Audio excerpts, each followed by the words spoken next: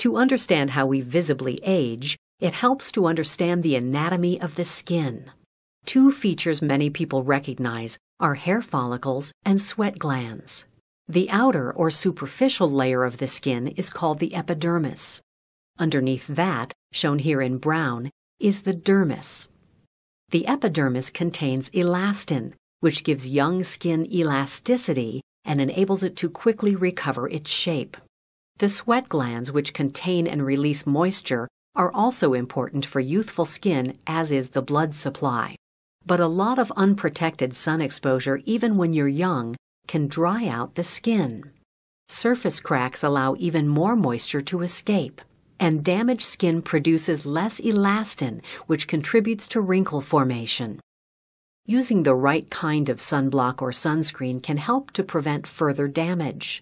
The sun gives off several kinds of rays, including UVA and UVB.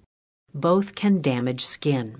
The skin on the left is protected from both, but the skin on the right is not protected against UVAs, which continue to damage tissues. This prompts cells in the epidermis to release melanin, which darkens the skin.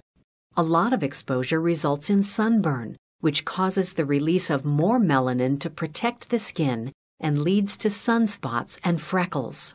Using the wrong kinds of soaps can also age skin by stripping away the thin protective coating called the acid mantle. Cigarette smoke promotes skin cracks and wrinkles because it reduces levels of nitric oxide, a cellular gas that helps keep skin flexible.